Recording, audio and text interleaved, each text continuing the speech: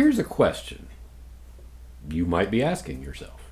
Why on earth should I care about the seafloor? I know I'm supposed to. Good heavens, I'm supposed to get credit for this course, right? But why do I care, or should I care, about the seafloor? Well, here are a couple of thoughts. Imagine you're a space alien and you're cruising around above our planet and you're trying to detect what's going on our planet.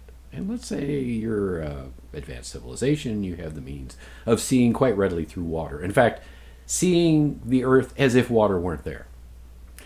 Well, what you would see, the largest feature you would see on our planet, would not be anything that any of us have ever seen, unless you've perhaps visited Iceland. Because the largest landscape feature, and I'm not speaking of land in the literal sense, I'm saying we've sucked the water out or made the water invisible extraterrestrial style, we are looking at the largest feature as being 44,000-mile long mountain range. Now that is longer than the combined lengths of the Andes and the Rockies and the Himalayas, and what it represents is what we call the mid-ocean ridge.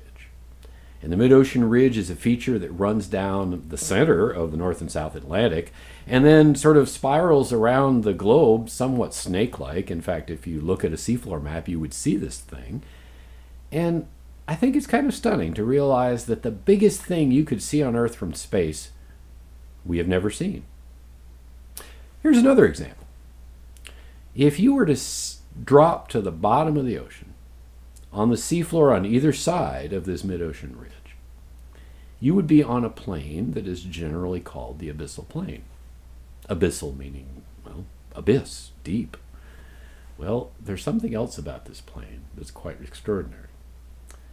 The abyssal plains are the flattest places on our planet. Now, maybe some of you are from, I don't know, the high plains of Texas or Kansas or somewhere where it seems quite flat. Well, guess what? If you drive, say, between Borger and Pampa, that's a pretty flat drive, if any of you have ever made it. It's a steep drive by comparison to what the abyssal plain and the seafloor is. You're climbing, if you're on the high plains of Texas, at a rate of about 10 feet per mile towards the Rocky Mountains. Virtually imperceptible as you're driving. In the case of the abyssal plains, you could go several hundred miles and not change elevation more than 3 feet. Imagine making a drive from here to Chicago and the road never deviating up or down by more than 3 feet. Pretty remarkable, eh? Here's one more for you.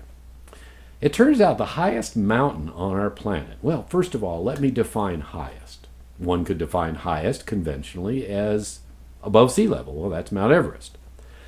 You could define highest as, let's say, distance from the center of the Earth. That's a pretty strange one. And it turns out there's a volcano in South America that is the highest peak on the planet. It's called Chimborazo. It's the highest peak on the planet if you measure the distance from the very center of the Earth to the tippy top of Chimborazo. But a third version of measuring the height of a mountain is from its base to its top. And by that measurement, the Big Island of Hawaii is the highest and actually the most massive mountain on our planet. If you measure from the 13,000 feet above sea level to the sea floor, you have a mountain that is fully 35,000 feet high. And oh, by the way, Everest comes in at just a click under 30,000 feet. So I don't know, those are superlatives. Are those reasons for studying the seafloor? Maybe so, maybe not, but I think they're pretty cool reasons. Sure. So let's study the seafloor.